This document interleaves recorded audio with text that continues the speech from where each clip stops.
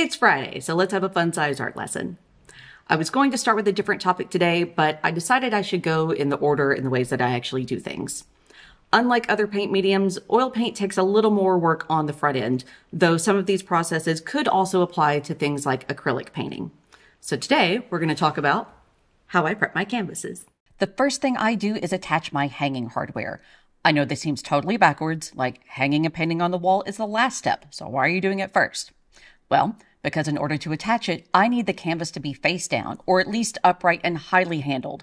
An oil painting is going to take weeks or even months to dry enough to be able to be handled this much, so I do it on the front end. This also means once I'm done, I can hang it up and out of the way and let it dry before I varnish. These little sawtooth hangers are my personal favorite. They are called Hangz with a Z and are available at most craft stores and online. They mount flush inside the canvas frame so the painting sits flush against the wall instead of leaning out at all. First thing I'm going to do is measure to find the middle of my canvas and mark that spot. If I'm doing a particularly wide or large canvas, I'm going to split that spacing into roughly thirds instead of the middle. I'm going to take my sawtooth hanger and make a little X where each screw should go, just like this. Now a Phillips head screwdriver is all I need. I also like to stick these little rubber feet to the bottom corners of my canvas to help keep it from hanging crooked at all. You can add these before or after painting. Now to flip it over and prime.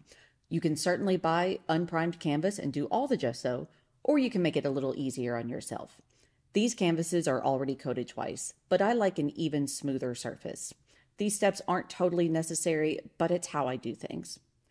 First, I'm going to do another coat of plain gesso and apply it with a wide brush. Then I'm going to set it aside and let it dry for a bit. Then, take sandpaper and smooth out any bumps or bubbles. And yes, I have another step after this, but it is also optional. Like some artists like to sketch on toned paper, I really like to paint on toned canvases. Not only does it give me a good mid-range of color to start with, but it helps me see if I have missed any spots. There are no rules to the color you choose to tone your canvas. Some people like to stick to something close to what the finished painting color will be. Others like to use a complementary color to make it easier to see areas that may need more coverage. Some like to use whatever extra glob of paint they have laying around in their studio, and some people tone with an umber no matter what. Any of these options are perfectly fine. For this painting, I'm going to be working on another painting in my ocean series, so I'm going to go with the blue. All I'm doing here is mixing some blue acrylic paint with my gesso. Like before, I'm going to completely coat it, let it dry, and then lightly sand it again. There, now my canvas is ready to be sketched on so I can start my painting. It definitely takes a lot more work on the front end, but in the end, it's ultimately going to save me a lot of time, which is greatly appreciated since it's going to be at least 6 months before this painting is done and dry and ready to be varnished. So, thanks for watching, and if you have any questions about any other processes, please let me know. I'm here and happy to help.